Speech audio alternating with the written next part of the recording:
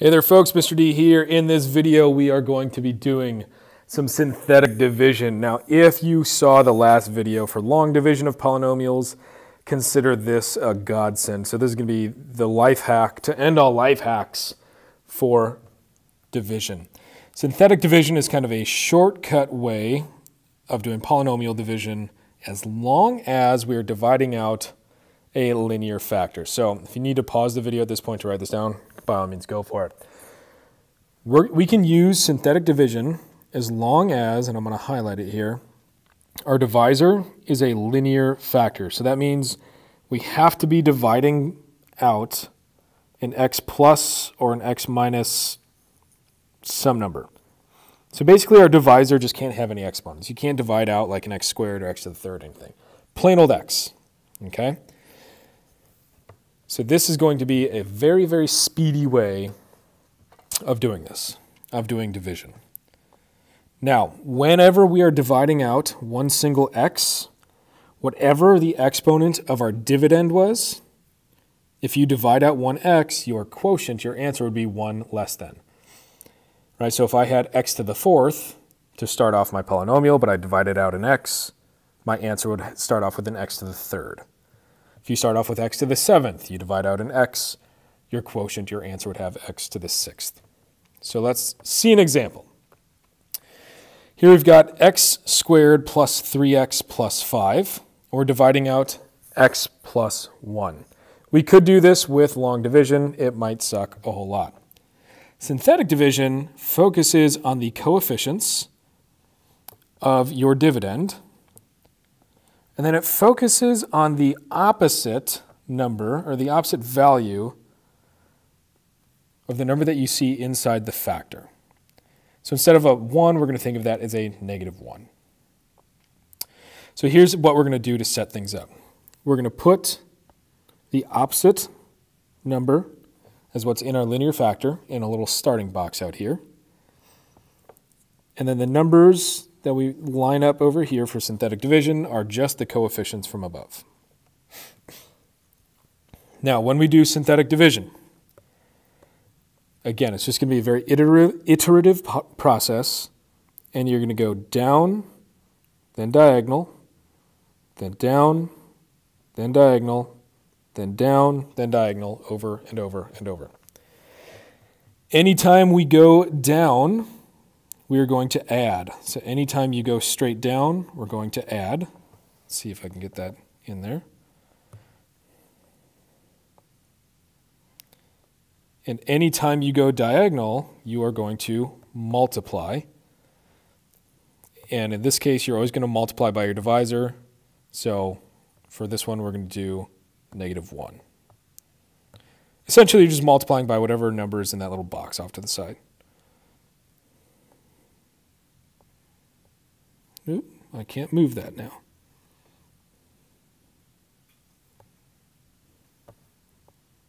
There we go. All right, so to start this off, we're going to drop our first coefficient straight down. That's just a 1. And then I'm going to go diagonally up here. When I go diagonally, I multiply by this number, in this case negative 1. 1 times negative 1 is negative 1. Now I add straight down. 3 and negative 1 gives me a 2. Then I go diagonally. When I go diagonally, I multiply by negative 1 in this case. So that would be a negative 2. Then I add straight down, and I get 3. The last number is my remainder. These two values are going to be coefficients. Coefficients of what? Well, my answer. So I know the remainder is going to be a 3. Our divisor is an x plus 1. Which means my next term would be the constant as I go left to right, or right to left, which means the term before that must be the linear.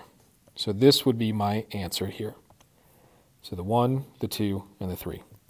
Another way to think of this, if you need to know what exponent to start off on for your answer, it's always going to be 1 less than your dividend. So if I start off with a squared here, this would start off with a plain old x to the first. All right, let's see the next one. We've got x to the fourth minus 10x squared plus 2x plus 3.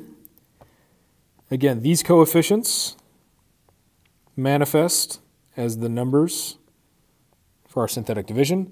You'll notice, though, we have the 0, and that comes from the fact that there was no x to the third term. So if there's ever any skipped terms, you need to use a placeholder of 0. And since we're doing x minus 3 as our divisor, we will use a positive 3 over here. Now what this means is every time we go on that diagonal movement, so again we're going down, diagonal, down, diagonal, down, diagonal. Whenever we go diagonally, we're going to be multiplying by 3 in this case. So you always multiply by whatever number is in the starting box. So to kickstart it, take your first number, drop it straight down. So 1. Then I'll go diagonally. I'm multiplying by this number, so I'm multiplying 1 times 3. That is just 3. Add straight down. 0 plus 3 is 3. Diagonally across, I multiply by 3, and I get 9. Add straight down. Negative 10 and 9, I get negative 1. Multiply to go diagonally. Negative 1 times 3 is negative 3. Add straight down, I get negative 1 again. Multiply diagonally. I get negative 3 again. Add straight down, I get a remainder of 0. So now, since my dividend started with x to the 4th, my answer will start off with an x to the 3rd. So my answer would be 1x to the 3rd plus 3x squared minus 1x minus 1, and there's no remainder, so I don't need to worry about the remainder term. A little bit faster than long division, yeah? Next one. We've got our polynomial. A few skip terms, so we have to use zeros as placeholders.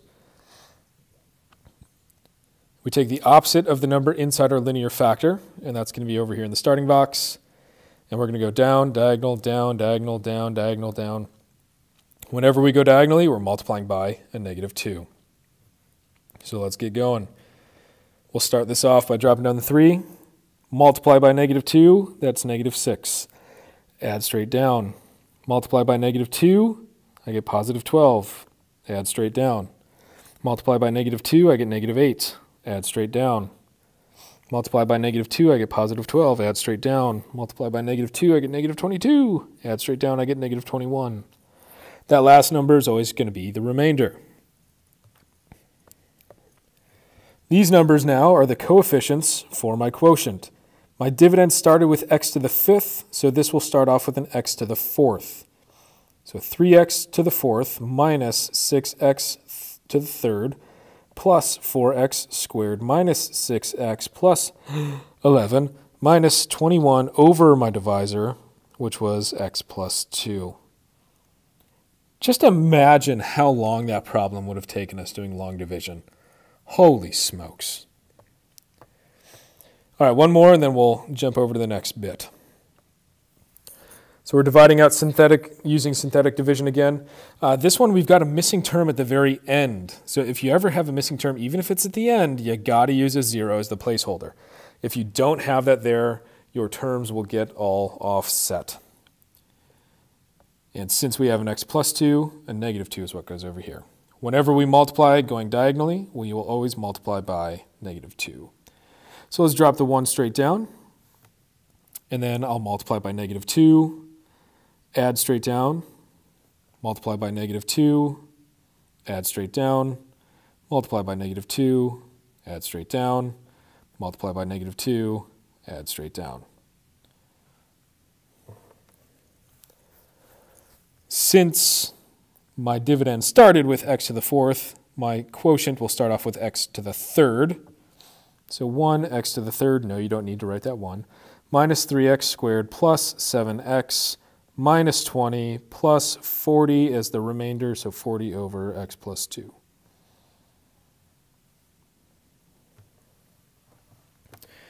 Woof! All right, so now let's get into the remainder theorem. Now, previously, if we wanted to do function evaluations for polynomials, in this example we're going to be using negative 2, if we wanted to find a function value, we would plug in negative 2 for every occurrence of x. So anytime you see an x, you pop a negative 2 in its place. If you're doing this in a calculator, no big deal, right? One line of work, hit enter, boom, you get the answer. However, what if you don't have a calculator? Or what if it's a non-calc part of a test or quiz? you'd be forced to go through and do that by hand. Now, it's not difficult per se, but there's a lot of negatives to keep track of. And mental math can kind of get a little hairy when it's, negative 24 plus 32 minus 17. So you're liable to making some whoopsies. Well, there's something called the remainder theorem that actually lets you use synthetic division. And when you use synthetic division, whatever remainder you get will actually be the function value for that input.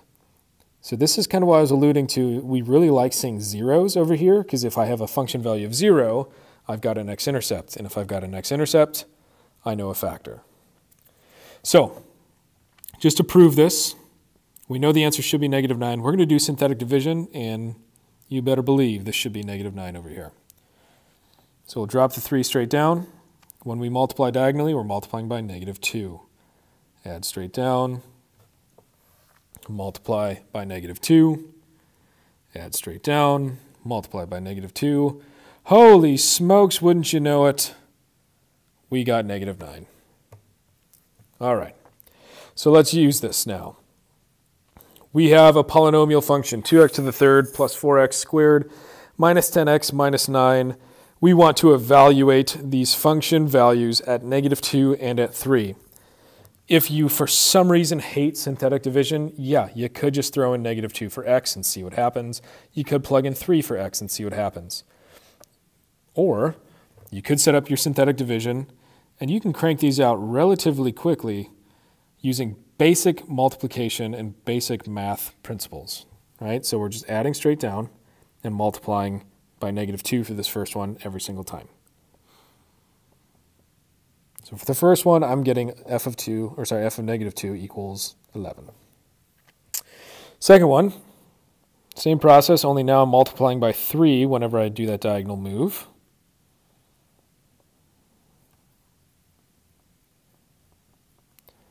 And in doing so, I can keep the mental math kind of quick and easy to get my solution.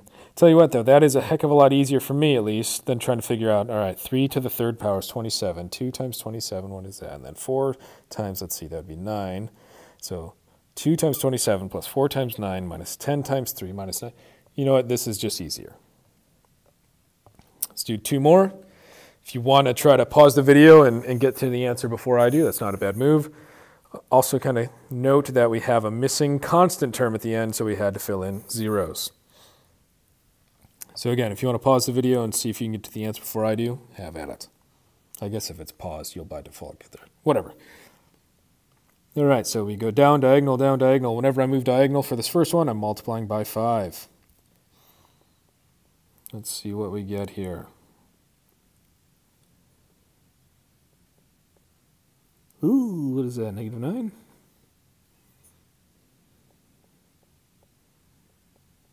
So -45 is what I'm getting for the first one. I gotta zoom in a bit. Can't write that small. All right, next one.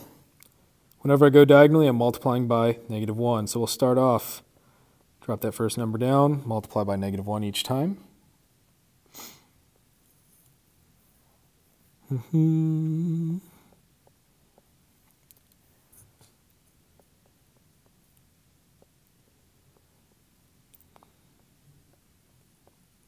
And I'm getting 65 for the other one. All right. So here we have an example. Someone's trying to use synthetic division to divide x to the third minus x squared minus 2x, dividing out x plus 1. Find all of the errors. Ooh, it's even bolded. That leads me to believe there might be more than one. Then correct them and divide the polynomials. Classic Billy. What's this guy doing? Making all the whoopsies. All right, well, let's see. First I'm noticing, all right, so this is an x plus 1, which means this should be a -1 right there. Come on, Billy. So that should be a -1. Then I'm also noticing, hey, there's no constant term at the end of this.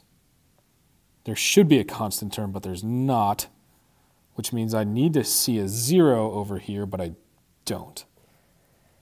So those are some errors I'm noticing. Well, let's see what happens if I tried making those amendments. So we'll do our down diagonal process over and over and over and over and over and over and over.